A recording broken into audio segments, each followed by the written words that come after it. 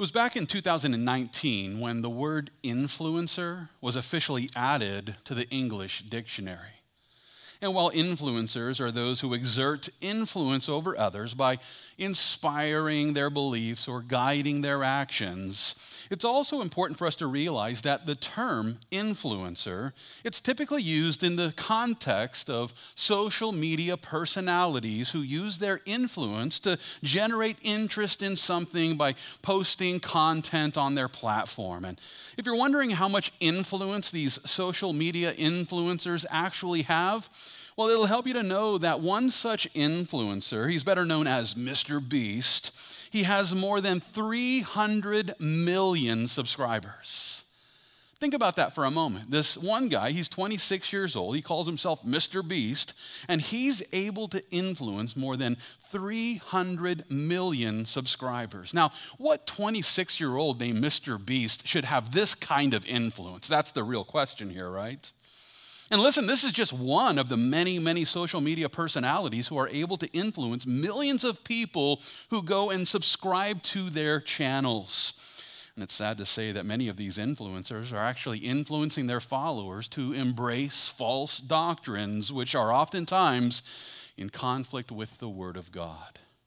And while it's true that the world of social media is filled with these influencers who are influencing their followers with false doctrines, it's also true that there are many social media influencers who are encouraging their subscribers to go ahead and live a life of sin, to engage in all kinds of idolatry and sexual immorality and these sorts of things. And what this means then is that social media sites like TikTok and Twitch and Facebook and Instagram, these are sites that have become outlets for Sinfluencers who want to use their platforms to influence others to engage in all manner of sin.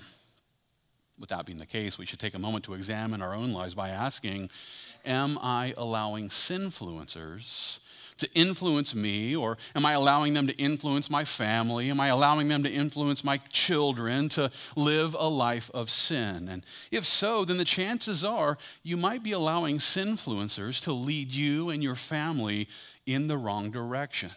Now, just to be clear, it'll help you to know that Sinfluencers, whether they're on social media or here in real life, Sinfluencers are typically traveling down the wrong road. Secondly, we'll see that Sinfluencers are running the wrong race.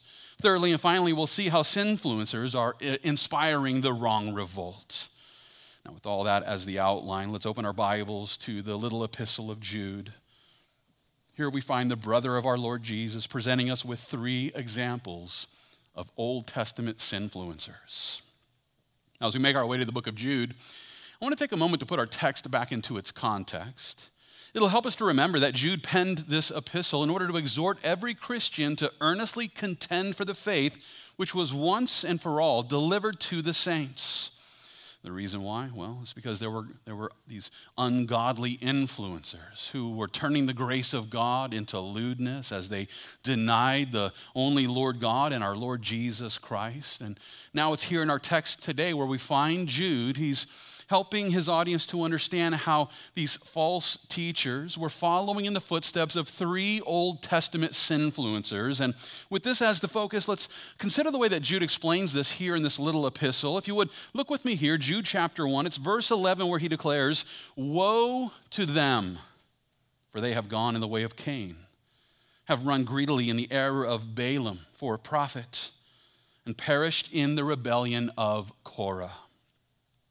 Now, here in this verse, we find Jude. He's reminding his readers about these 3 Old Testament Sinfluencers, each of whom you were really perfect examples of the wrong way to influence other people. And Jude first mentions here Adam's eldest son, whose name was Cain. He also then mentions a false prophet named Balaam. And finally, Jude refers to a rebellious Israelite named Korah. But now, before we consider the way that these Old Testament men ended up affecting the lives of those they were influencing, we should first consider the warning that Jude presents to those who were following in the footsteps of those Sinfluencers. Knowing that those false teachers were defiling the flesh and rejecting authority and even speaking evil of dignitaries, Jude issues this word of warning as he declares, "Woe to them." Woe to them. Now that word woe, it's translated from a Greek word, which can be traced back to the Hebrew word oi. You might hear someone say, oy vey. You know, that's what we're talking about here. Oi, it's a word that was oftentimes used as a passionate cry of grief or a word of despair. And the same word was also used as an interjection designed to denounce something. And then there were also times when the servants of the Lord would use this word to pronounce a warning of divine penalty. Sometimes a prophet would say, woe to you, as he was warning them about divine punishment. For example, it's in Isaiah chapter 5. There the prophet Isaiah declares, woe to those who call evil good and good evil, who put darkness for light and light for darkness, who put bitter for sweet and sweet for bitter. Woe to those who are wise in their own eyes and prudent in their own sight. Woe to men mighty at drinking wine. Woe to men, valiant for mixing intoxicating drink, who justify the wicked for a bribe and take away justice from the unrighteous man. The prophet Isaiah had no problem pronouncing these woes upon those who were living in sin. He pronounced these woes upon those who were calling good evil and evil good. He was pronouncing woes upon those who would take something sweet and make it bitter. And yeah, I do believe that the divine punishment of God should fall upon those who take something sweet and make it bitter. It's horrible. It's a horrible thing to do. But listen, the same can be said for the rest of the prophets. All of the prophets proclaimed woes upon those who were living in sin. They proclaimed woes upon those who were influencing others to live in sin. And they were in this way warning of divine judgment. And they were calling these woes upon false teachers who were leading people away from the righteous path of the Lord. I like the way that the prophet Jeremiah summed it up in the 23rd chapter of his book. It's Jeremiah 23, verse 1, where he declares, woe to the shepherds who destroy and scatter the sheep of my pasture. Wow. That's an incredible woe given to false teachers who lead people astray. Christ Jesus was also known to use the same word and in the same way. As a matter of fact, you can read it for homework later. It's in Matthew chapter 23. There the Lord presents 8 woes upon the religious rulers of the first century. The reason why? Well, it's due to the fact that they were hypocrites who were leading people astray. And while it's true that those religious leaders were teaching the laws of the Lord, it's also true that they were failing to apply the law to their own lives, and so they were hypocrites. It's for this reason that the Lord Jesus presented them with those 8 woes in order to warn them about the divine judgment of God. And in similar fashion, Jude here is now presenting this woe to the false teachers who were following in the footsteps of Cain. Now, with all this in mind, let's consider the way that Jude puts it here in our text today. Notice again, we're going to back up and begin reading at verse 11. Here he declares, woe to them, the false teachers, woe to those false teachers, for they have gone in the way of Cain. Now, as I pointed out earlier, Cain is the eldest son of Adam and Eve. And while we don't know how many kids Adam and Eve actually had over the course of their lives, what we can say for sure is that Cain was their firstborn son. Not only that, but we also know that Cain ended up allowing his sinful desires to lead him down the wrong road. As a result, he became a sinfluencer, and he was influencing those who, were following him to go down the wrong road. I want to consider again how Jude puts it here in the beginning of verse 11. He declares, woe to them, for they have gone in the way of Cain. When Jude informs us that the false teachers were going in the way of Cain, this word way is based on a Greek word which was used in reference to a journey or a road that was being traveled. And what this means then is that the false teachers there in the first century, they were traveling on the same road that Cain traveled on. And just to be clear, we're not talking about the same literal physical road here on the planet. No, we're not talking about a literal road. No, instead, Jude is using this word metaphorically in reference to a carnal course of conduct. It's an immaterial road based on the bad decisions of following, sinfluencers. Now, in order to better understand the sort of sinful road that Cain had been traveling, we should take some time to consider the account that Moses presented in the book of Genesis. With that, I want to turn our attention to Genesis chapter 4. So hold your place here in the epistle of Jude. Let's turn in our Bibles to Genesis 4. And, as you make your way to the 4th chapter of Genesis, it'll help you to know that Moses here is presenting his account of the conflict that occurred between Cain and his brother Abel. As we consider the carnal path that Cain was traveling, I believe that we'll have a better understanding of the way that sinfluencers actually follow Cain on the wrong road. With that, let's turn our attention to Moses' account, found here in Genesis chapter 4. Look with me there beginning at verse 1. Here we learn that Adam knew Eve, his wife, and she conceived and bore Cain, and said, I have acquired a man from the Lord. Then she bore again, this time his brother Abel. Now Abel was a keeper of sheep, but Cain was a tiller of the ground. And in the process of time it came to pass that Cain brought an offering of the fruit of the ground to the Lord. Abel also brought of the firstborn of his flock and of their fat. And the Lord respected Abel and his offering, but he did not respect Cain and his offering. And Cain was very angry, and his countenance fell. So the Lord said to Cain, why are you angry? And why has your countenance fallen? If you do well, will you not be accepted? And if you do not do well, sin lies at the door, and its desire is for you, but you should rule over it.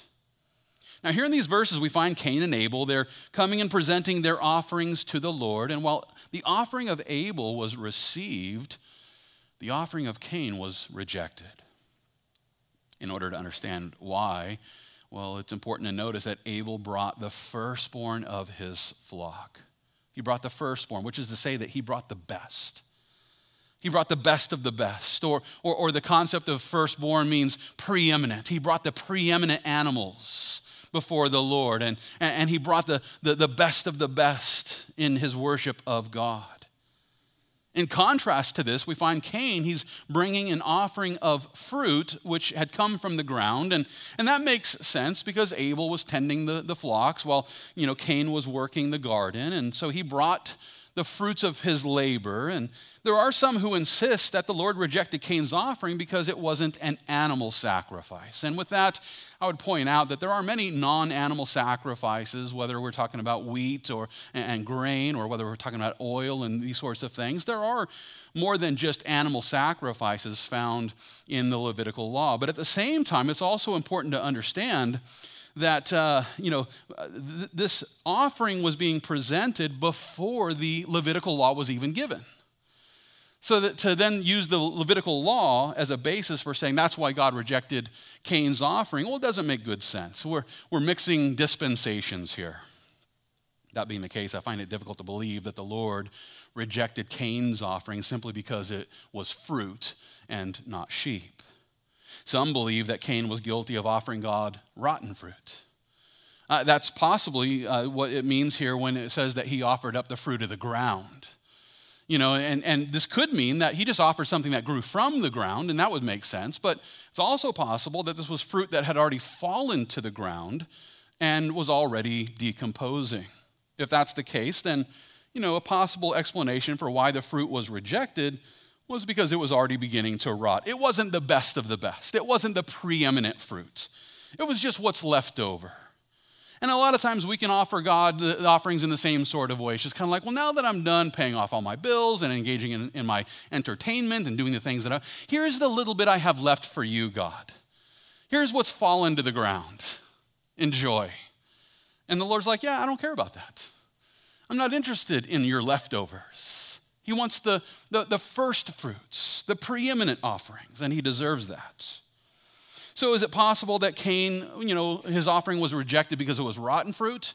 It's possible, but we can't say for sure. What we do know is that Abel offered his, sacrifice to the Lord by faith, where Cain did not.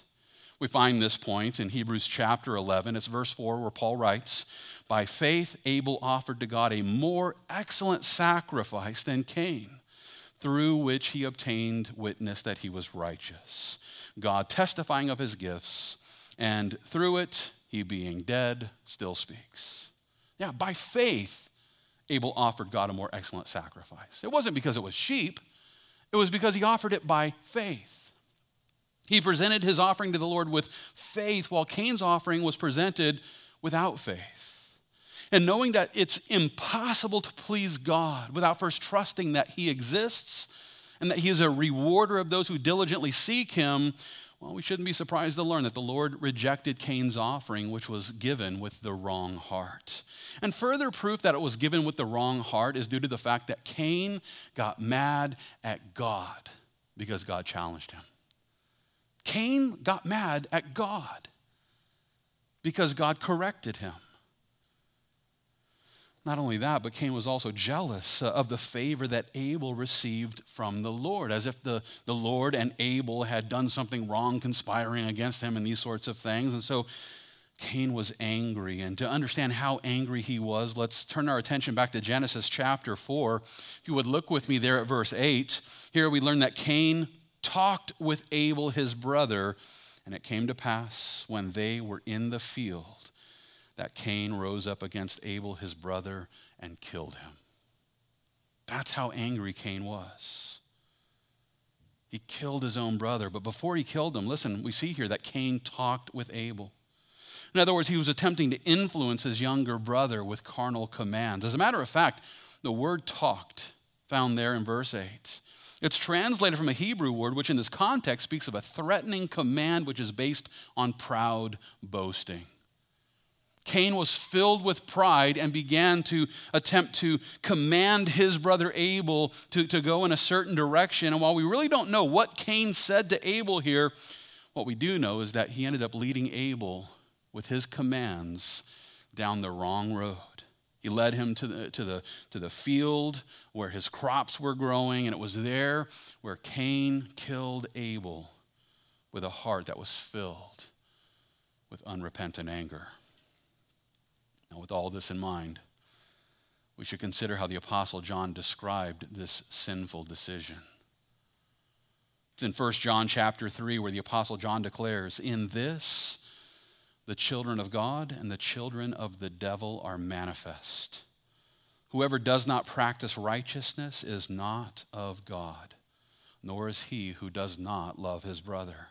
For this is the message that you heard from the beginning, that we should love one another, not as Cain, who was of the wicked one and murdered his brother. And why did he murder him? Because his works were evil and his brother's righteous." According to the Apostle John here, there's a clear distinction between the children of God and the children of the devil. The children of God are those who are traveling on the narrow path of righteousness, and on the path of righteousness, they learn how to love their brothers and sisters in Christ. And one way that we learn to love our brothers and sisters in Christ is to forgive them when they sin against us, and to care for them even when they step on our toes and these sorts of things. In contrast to this, the children of the devil are those who are following in the rebellious footsteps of Satan, who is a liar and a hater. And you better believe that those who are following in the sinful steps of Satan will become sinfluencers who are leading others down the wrong road that leads to their destruction. Now, this brings us to our second point, because listen, sinfluencers are not only traveling down the wrong road that leads to destruction, but sinfluencers are also running the wrong race. And with this as the focus, let's make our way back to the little epistle of Jude, and let's take another look here at Jude chapter 1. I want to direct your attention back to verse 11, where Jude declares, "Woe to them, for they have gone in the way of Cain and have run greedily in the error of Balaam for profit." I want to stop here. I want to consider the second Old Testament example that Jude presents here to these false teachers that he was warning with this word of woe. And while his first example of a sinfluencer was focused on the first son of Adam and Eve, the second Old Testament example of a sinfluencer was a false prophet named Balaam. Now, in order to better grasp the way that Balaam became a sinfluencer, we should take some time to consider the situation that took place during the days of Moses. And with this as the focus, I want you to hold your place here in the epistle of Jude, and let's turn forward in our Bibles to Revelation chapter 2. As you're making your way to the second chapter of Revelation, I want to take a moment to point out that Moses actually recorded the full account of Balaam in the book of Numbers, and so you can go and read that for homework. But to sum it all up, it'll help you to know that Balaam was a pagan prophet who was hired by Balak, the king of Moab. Balak wanted him to come and curse the children of Israel before they entered into the land of promise. And while it's true that the Lord forbid him from cursing the children of Israel, it's also true that Balaam ended up helping King Balak to become a sinfluencer by helping him to understand how he could cause the children of Israel to stumble into sin. With that, I want to consider how the Lord Jesus explains this here in Revelation chapter 2. If you would look with me there, beginning at verse 12. Here Jesus declares, "And to the angel of the church in Pergamos write, these things says he who has the sharp two-edged sword. I know your works and where you dwell, where Satan's throne is, and you hold fast to my name and did not deny my faith, even in the days in which Antipas was my faithful martyr, who was killed among you, where Satan dwells. But I have a few things against you, because you have there those who hold the doctrine of Balaam, who taught Balak to put a stumbling block before the children of Israel to eat things sacrificed to idols and to commit sexual immorality." Here in these verses, we find the Lord Jesus. He's challenging the Christians who were at the church there in Pergamos. And one reason why is because they were allowing false teachers to come into the church and present the false doctrine of Balaam, who taught King Balak from Moab how to stumble the children of Israel with idolatry and sexual immorality. In other words, the Christians who were there at the church of Pergamos, they were allowing false teachers to come in and become sinfluencers over others in the Christian community there by leading them to a life of idolatry and sexual immorality. We must not fail to realize that Balaam ended up influencing King Balak with these false teachings because he wanted the worldly wealth that Balak had promised to provide him for his sinful services. And with all that in mind, let's make our way back to the book of Jude. I want to consider how Jude explains this here in our text today. If you would look with me again there at verse 11. Here again, Jude writes, "Woe to them, for they have gone in the way of Cain and have run greedily in the error of Balaam for profit." As we take a closer look at this verse, we must not fail to notice here that Jude is warning these false teachers there in the first century about the way that they were running greedily according to the error of Balaam. The phrase "run greedily" is translated from a Greek word, which in this context is being used metaphorically of a person's passion that leads them to rush into something headlong. You know, they're just running forward without really considering the error of their ways. They're running so quickly that they're not even really looking at the ground before their feet, so to speak. And to put it simply, listen, the false teachers there in the first century were following in the footsteps of Balaam, who placed personal profit over truth. He loved money more than truth. And therefore, he had no problem, in the name of getting rich, misleading Balak into causing the children of Israel to stumble. I like the way that the scholars who created the New Living Translation rendered verse 11. They put it like this: "What sorrow awaits them, for they follow in the footsteps of Cain, who killed his brother. Like Balaam, they deceive people for money." They deceive people for money, much like Balaam. The sinfluencers of the first century were willing to deceive people for personal profit.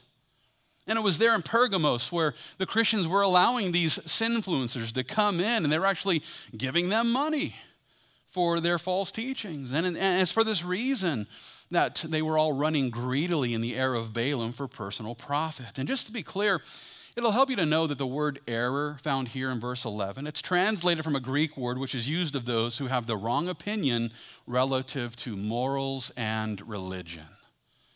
So the sort of error that we're talking about, we're not talking about, algebra errors or calculation errors or statistical errors. We're talking about religious error. We're talking about ethical errors.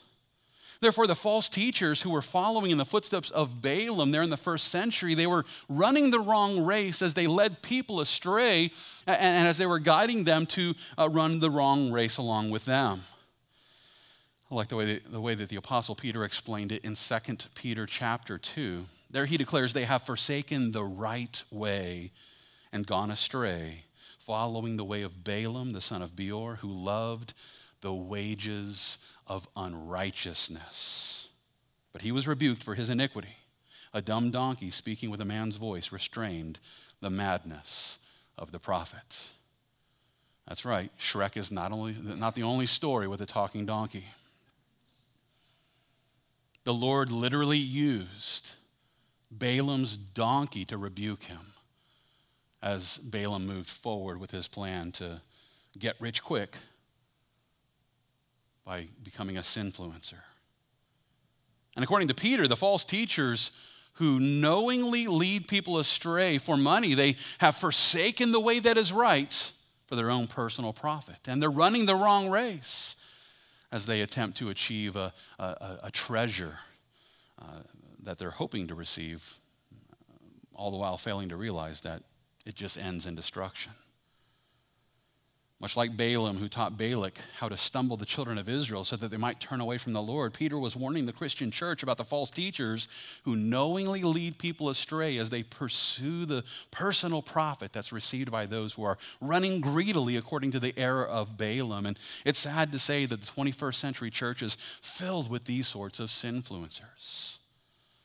That's right. We not only find sinfluencers on secular sites where unbelievers are leading people astray with false doctrines. But listen, the 21st century church is replete with sinfluencers who are cashing in on false doctrines. And it's sad to say that there are many in the church who are running the wrong race. And the reason why is because they're following after the false doctrines of sinfluencers. For example, there are many who are running the wrong race as they follow what we call prosperity preachers. You know who I'm talking about, whether we're talking about Joel Osteen or Kenneth Copeland or Trinity denier T.D. Jakes. These people who are making merchandise of Christians who don't know any better. They're making merchandise of Christians who are looking for, a religious way to get rich. And as a result, many who love money, they follow after these prosperity preachers who are leading them to run the wrong race. In similar fashion, the church is filled with those who rush to events like Life Surge Conference. Now, just to be clear, listen, the Life Surge Conference is just a new method for advancing the same old prosperity gospel. And according to the website, this conference provides Christians with, instructions which will help us create and multiply financial resources for kingdom impact. Yeah, they're getting together false teachers and entrepreneurs and comedians and these sorts of things that want to entertain you, but all the while making wealth one of the big points of the whole conference. And they want to help you to create and multiply financial resources, for kingdom impact, because clearly Jesus doesn't have enough money. And sure, Jesus, lived on the streets during the days of his earthly ministry and didn't rely on a big budget and mega churches and these sorts of things. No, he just had a simple street ministry as he went from town to town preaching the gospel.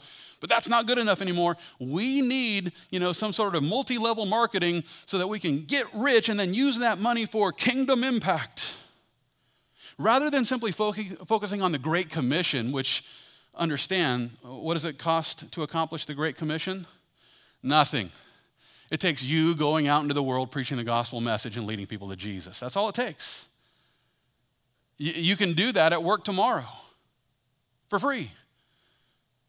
But apparently, Life Surge Conference, the people want us to realize that we need to create and multiply financial resources for kingdom impact. With this as the goal, the conference features false teachers, motivational speakers, entrepreneurs, most of whom are just running greedily in the error of Balaam for their own personal profit. Because while they want to tell you how to create wealth, in the name of Jesus, they're the ones really getting rich on this. With all this in mind, I encourage you to consider the instructions that Paul presented to Pastor Timothy. It's in 1 Timothy chapter 6. There he declares, now godliness with a plan for multiplying wealth is great gain. Oh, no, I'm sorry. That's the wrong version of the Bible. Let me get back to the King James Version here. He says, godliness with contentment is great gain, for we brought nothing into this world, and it is certain we can carry nothing out. And having food and clothing, with these we shall be content. But those who desire to be rich fall into temptation and a snare, and into many foolish and harmful lusts, which drown men in destruction and perdition. For the love of money is a root of all kinds of evil, for which some have strayed from the faith in their greediness and pierced themselves through with many sorrows. Christian, listen. Those who desire to be rich end up running the wrong race. Why? Because they end up running a race that is designed to bring them to more worldly wealth. And in this, they fall in love with their money. Please understand that money in and of itself is not evil. Money in and of itself can be used for good or bad. It's the love of money that is problematic. And it's the love of money that lead many to stray from the faith in their greedy pursuit of worldly wealth. And while the Sinfluencers who follow in the footsteps of Balaam will be quick to assure us that, but yeah, we can use this for the advancement of the kingdom. I encourage you to realize that those who are led astray by their love of worldly wealth are not interested in building the kingdom of Christ. They're interested in building their own kingdom. And it's for this reason that they fall into temptations that trap us with the foolish and harmful desires that plunge people into ruin and destruction. Listen, if the Lord wants to bless you with money, the money in and of itself is not bad and can be used for the kingdom of Christ without a doubt. But when these so-called Christian leaders get you together in order to focus on, acquiring more wealth, that's where you got to stop and go, hold on a second. This is the wrong focus. It's the wrong focus. We are not called to pursue wealth. We are called to pursue righteousness and holiness. We walk by faith with Jesus Christ. And if he wants to bless us with money, praise the Lord. And if he wants us to be poor for the rest of our lives, that's up to him. But we need to focus on the great commission of Jesus Christ and take all of this love for worldly wealth and set it aside. And allow the Lord to provide as we learn how to be content. Now, this brings us to our third and final point, because listen, Sinfluencers are not only traveling the wrong road, and Sinfluencers are not only running the wrong race, but Sinfluencers are also inspiring the wrong revolt. And to explain what I mean, let's make our way back to the little epistle of Jude. I want to focus your attention again at Jude chapter 1, verse 11.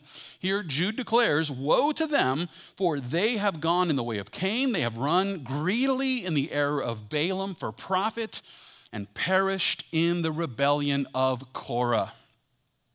Here in the final section of this verse, we find Jude, he's pointing to this third Old Testament example of a sinfluencer, and he's here warning the false teachers there in the first century about the end of those who perished in the rebellion, which was led by a Jewish man named Korah. Just to be clear, it'll help you to know that Korah was an influential Levite who ended up leading a revolt against the divinely established priesthood, which was being led by Aaron. And to grasp the reason for Korah's rebellion, I want to consider the account that Moses presented in the book of Numbers. So hold your place here in the epistle of Jude, and let's turn in our Bibles to Numbers chapter 16.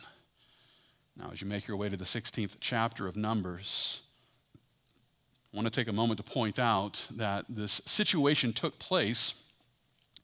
This was during the days when the children of Israel were wandering in the wilderness for 40 years. So this is after the exodus from Egypt, but before they actually entered into the land of promise. It was during that time when Aaron and his sons were consecrated by God for the purpose of serving the Lord in the position of priests. And that's when Korah decided that he didn't really care for this hierarchy. He didn't really care for the Lord's decision to appoint Aaron and his sons to become priests, while Korah and his brothers, the Levites, were, appointed to the supportive role of just helping the priests to accomplish all the duties and whatnot. And rather than submitting to the biblical instructions that the Lord had given to Moses, Korah decided that it was time to lead a revolt against Moses and Aaron, all in the name of equity. I want to consider Moses' account of this, which is found here in Numbers chapter 16. If you would, look with me there beginning at verse 1. Here we learn that Korah, the son of Izhar, the son of Kohath, the son of Levi, with Dathan and Abiram, the sons of Eliab, and On, the son of Peleth, sons of Reuben, took men, and they rose up before Moses with some of the children of Israel, 250 leaders of the congregation, representatives of the congregation, men of renown. They gathered together against Moses and Aaron and said to them, "You take too much upon yourselves, for all the congregation is holy, every one of them, and the Lord is among them. Why then do you exalt yourselves above the assembly of the Lord?" Now here in these verses we find Korah, he's leading this rebellion against Moses and against Aaron. And the reason why is because, according to his perspective, Moses and Aaron were guilty of exalting themselves above the rest of the assembly. Like Moses and Aaron were making much to do about themselves by putting themselves in these leadership positions over the rest of the assembly. And Korah here had come to the conclusion that Moses and Aaron were acting like they were greater than the rest of the Israelites. And so it was in the name of equity, that Korah comes along and he's just kind of like, well, you're no better than the rest of us. And so we all need to operate at the same level. We should operate as a congregation. Let's all vote together on all the decisions. And let's all, make sure that we all have the democratic say in the decisions that are being made and these sorts of things. And in order to establish this sort of so-called equity, Korah then rises up and rebels against the leaders appointed by the Lord. Well, in response to their rebellion, the Lord decided to punish them while simultaneously confirming the calling of Moses and Aaron. With this as the focus, let's turn our attention back to Numbers chapter 16. I want to skip down to verse 28. Here we learn that Moses said, "By this you shall know that the Lord has sent me to do all these works, for I have not done them of my own will.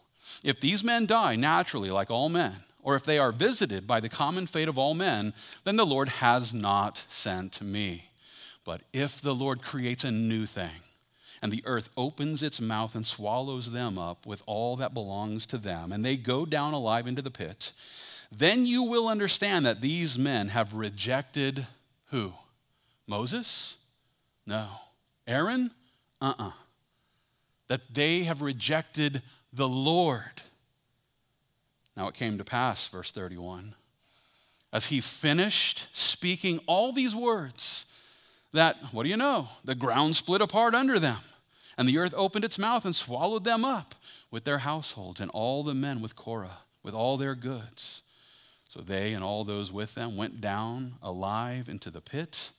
The earth closed over them, and they perished from among the assembly. Here in these verses, we learn about the way that the Lord punished those who rose up against Moses and Aaron under the sinfluence of Korah. And it's sad to say that those who followed the influence of Korah, they were buried alive after the Lord opened up the earth and swallowed them whole. And as we consider this horrific judgment, we'd all do well to realize that Korah, he was not only leading his followers to reject Moses and Aaron, he was leading them to reject the Lord. And the reason why is because the Lord was the one who appointed Moses and Aaron to those positions of leadership. Moses and Aaron didn't exalt themselves over the rest of the assembly. The Lord put them in those positions of leadership. With all that in mind, I want to consider the way that Jude sums all this up in his little epistle here. If you would, let's turn back to Jude chapter 1. I want to focus your attention again at verse 11. There again, Jude declares, "Woe to them, for they have gone in the way of Cain. They have run greedily in the error of Balaam for profit and perished in the rebellion of Korah." That word perished is translated from a Greek word which is used of that which is ruined and destroyed. This is the same word that Jude used back in verse 5, where he referred to the Israelites who perished after leaving the land of Egypt. God freed them from the land of Egypt, but then in their traveling through the wilderness, there were many who perished, including those who took part in the rebellion of Korah. They perished in the wilderness. To sum this up with simplicity, listen, those who took part in the rebellion of Korah ended up discovering that they were following a sinfluencer. They were following in the footsteps of a sinfluencer who was leading them on the broad road that leads to destruction. In similar fashion, listen, the world is filled with sinfluencers who are encouraging Christians to reject the leaders that the Lord has raised up. And while there are times when these sinfluencers are unbelievers who use their platforms to mock those who are actually submitting to our Messiah, yeah, there are plenty of unbelieving influencers who will mock Christians for coming to church and, giving to their Christian community and serving, rather than going out and partying and these sorts of things. But listen, there are also times when some of these sinfluencers are nothing more than disgruntled disciples who rise up from the midst of the Christian congregation and begin to lead a revolt with carnal complaints, much like Korah. And much like Korah, there are those who use their influence within the church in order to lead others astray as they attempt to undermine the leaders that God has called and ordained. Knowing that this would be an ongoing issue in the Christian church, Paul actually took the time to warn the pastors from Ephesus about the rise of these rebellious sinfluencers. As a matter of fact, it's in Acts chapter 20 where Paul declares, "For I have not shunned to declare to you the whole counsel of God. Therefore take heed to yourselves and to all the flock among which the Holy Spirit has made you overseers to shepherd the church of God which he purchased with his own blood. For I know this, that after my departure, savage wolves will come in among you, not sparing the flock, and also from among yourselves men will rise up, speaking perverse things to draw away the disciples after themselves." That's right, sinfluencers aren't always wolves dressed up in sheep's clothing. Sometimes they're congregants who use their influence within their own church to draw disciples away after themselves. And much like Korah, the Israelite who took a stand against Moses and Aaron, there are times when these sinfluencers will use their complaints about leaders in the church in order to lead some sort of revolt within their congregation. They'll challenge the authority of their leaders as they present carnal questions about equity and hierarchy and how dare you think that you get to make these decisions, and shouldn't we just have a congregational vote on whether we should do this or do that, or if you don't vote the way I do, or if you don't decide the things that I like, then I'm going to stir up as many people as possible and lead them out the door. It happens in churches all the time. And knowing that these sinfluencers will divide churches, Paul encouraged the pastors from the church in Ephesus to protect the flock that the Holy Spirit appointed them to oversee. Christian, listen, if you find yourself being influenced by the complaining Korahs in the church who rise up within our own congregation and try to lodge accusations against those who are in leadership positions, I encourage you to remember the woe that Jude presented to false teachers who follow in the footsteps of Korah.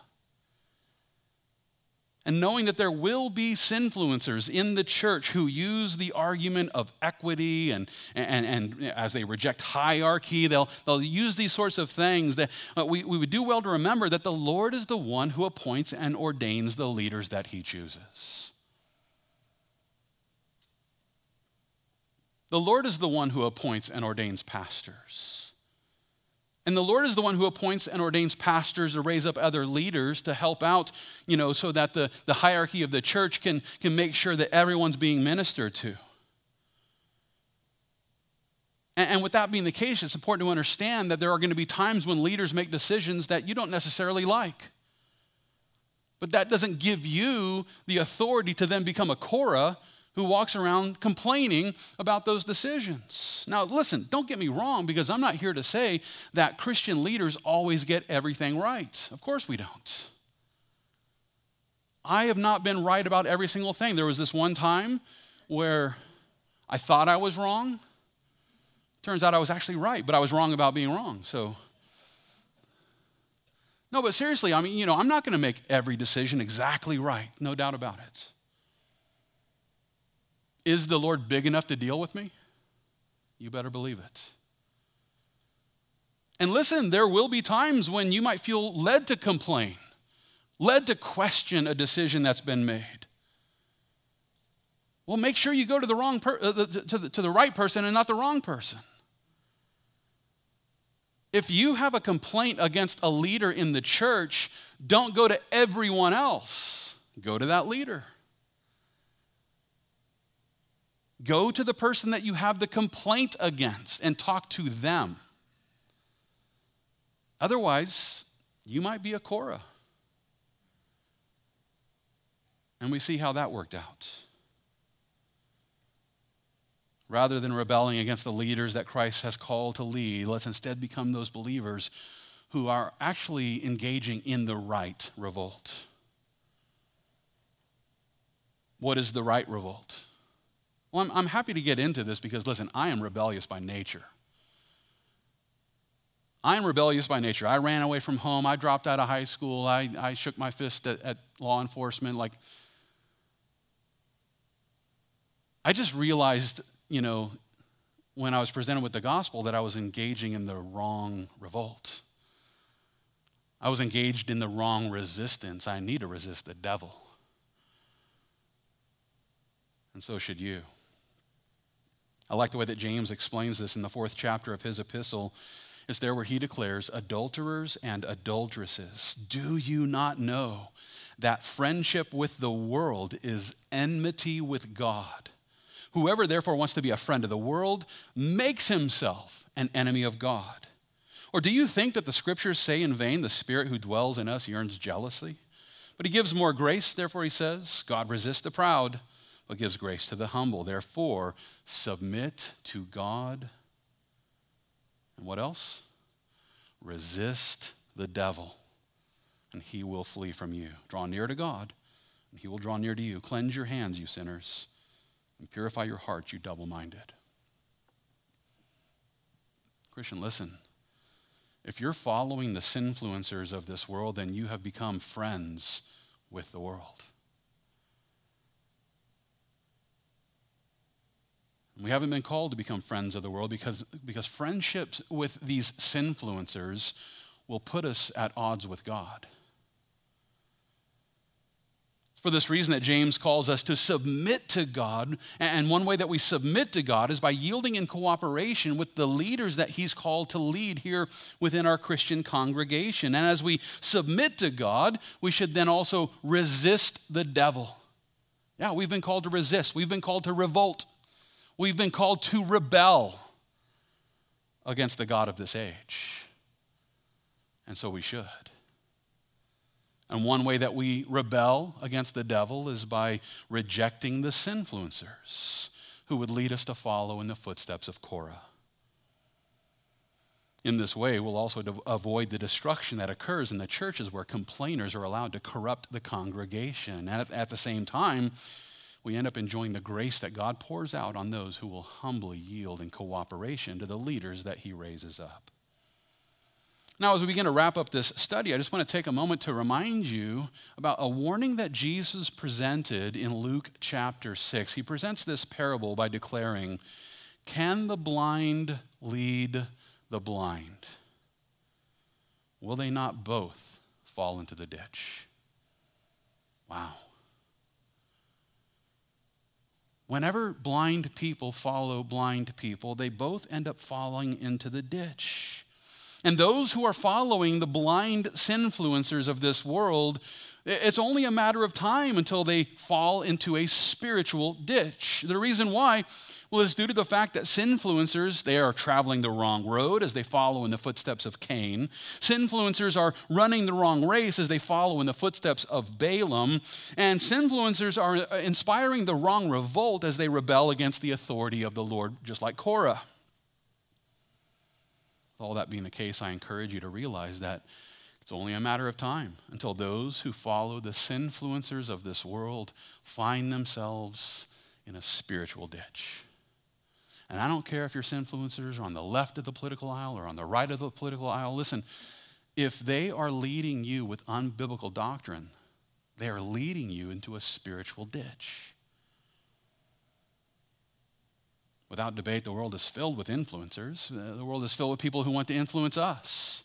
And they use their platforms and their positions to lead others according to their beliefs. We better make sure that the beliefs of the people we allow to influence us actually line up with the Bible. You see, whether we're talking about the influencers that we find on social media or here within the local community or even here within our Christian congregation, we must realize that there will be those who are trying to influence us with sinful ideas. They're nothing more than sinfluencers who will lead us astray as they walk us straight into the ditch. It's for this reason that I encourage every Christian in closing, we need to make sure that we are following influencers who are actually following the Lord Jesus Christ. I like the way that Paul put it when he declared, "Follow me as I follow Christ." Paul was saying, hey, I'm following Jesus Christ, and so follow me as I follow him. You see, it's not wrong to have influencers, so long as those influencers are actually being influenced by Jesus. And if you want to avoid the woes that come upon those who follow the unbiblical advice of sinfluencers, then I encourage you, we need to follow those influencers who are living under the influence of the Holy Spirit as they walk by faith with Jesus Christ.